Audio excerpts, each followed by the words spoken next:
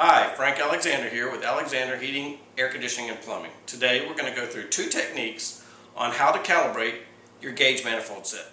Everything you'll need to calibrate your gauge manifold set is here on the table. We have our adjusting screwdriver, we have a pressure temperature chart, we have a digital psychrometer to measure temperature, or you could use a infrared thermometer to measure temperature. We have our gauge manifold set and a canister containing refrigerant. In this case we're using R410A, and we're also matching that with our R410A gauge manifold. The first thing we want to do is zero our gauges. In this case you'll notice our low side gauge is not quite at zero. Now what we've done is we remove the hoses so that we come to ambient pressure, open the valve. So now we are no external pressure is on the gauge itself. So in this case we have a nifty little access hole here to get to the adjusting screw. We'll just pull that out. In this case, this gauge turns counterclockwise to go down and clockwise to go up. So we'll just set our screwdriver in and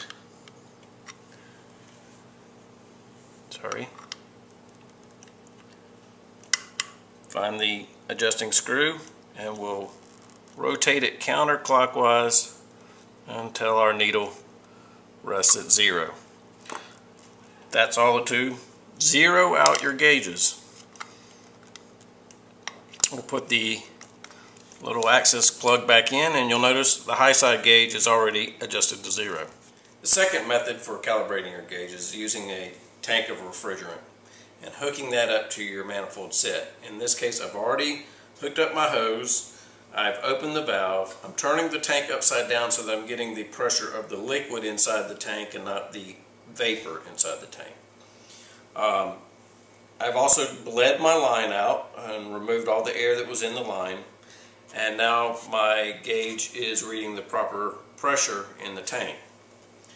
The next step is to take the temperature. Now my tank has sat here for several days, so it is acclimated to the ambient temperature.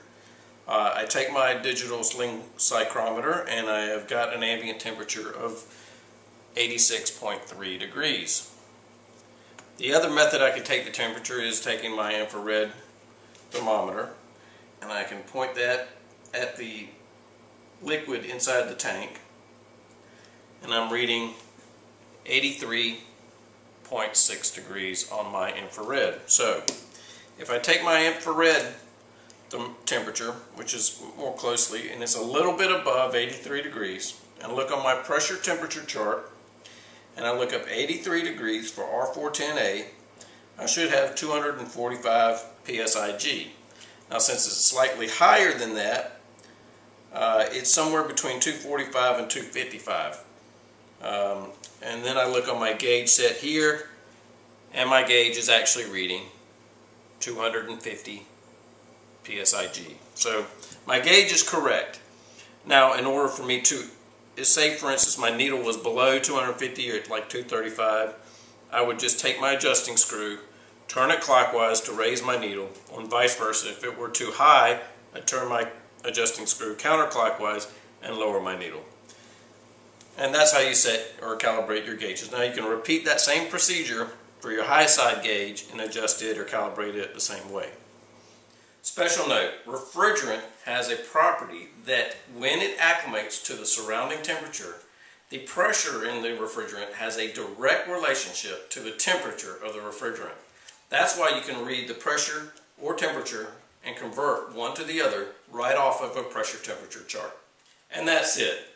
That's how you calibrate your gauge manifold set, by using either the zeroing out technique or the high pressure technique.